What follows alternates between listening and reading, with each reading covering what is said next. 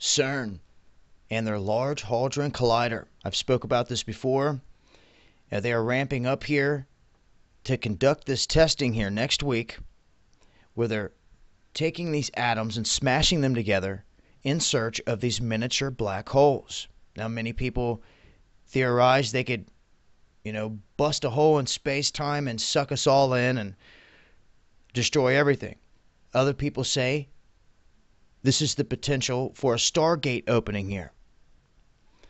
Now, there's a lot of theories out here as to what they're going to achieve here in the end. But one thing's for sure.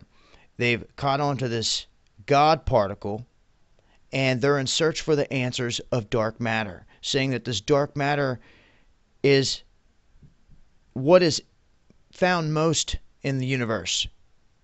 And if you can't understand that dark matter, then you're never going to understand the universe. Now, with that said, this brings up a lot of different things that can happen. Like I said, it could blow sky high, rip a hole in space-time, open a Stargate, things of that nature. But they're set to start this next week. This thing has now doubled its payload when it comes to power.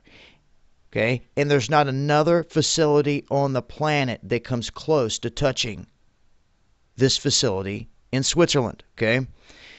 So, what can happen here? I guess we'll just have to sit back and wait and see. But it is very interesting when you talk about Stargates, things of that nature. I've been looking into other planets and to anomalies on planets. I should probably do a whole nother video on talking about the 19th parallel.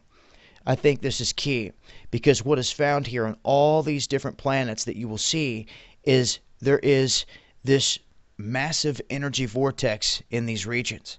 Here on Earth, you will find El Popo in Mexico, Popocatépetl, where they see all these UFOs going in and out of the volcano. How can that be? It's happening, though. You go to the 19th parallel on Mars, guess what you come to? The most massive volcano in the whole solar system, Olympus Mons, okay? Towers like 3 times higher than Mount Everest sits. Just massive. You go to the 19th parallel in the southern hemisphere on Jupiter, and guess what you find? The Great Red Spot. You see, there's something there when it comes to certain features of this planet, and they know that. That's why you could draw a line all the way around this planet, and you can go right through all these ancient places, all these pyramids. The pyramids, collecting the inertia of the planet, laying on these ley lines, these energy lines across the planet, harnessing it. See? And they always say, how deep does the rabbit hole go? Well, what if that rabbit hole brings you out in a plush land? A la Inner Earth, a la Agartha. The story of Alice in Wonderland. And yes, sometimes the truth can be stranger than fiction.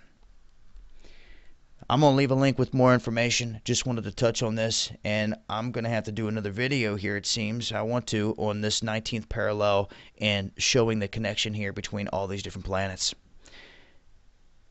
Till next time, this has been Dabu7. Peace.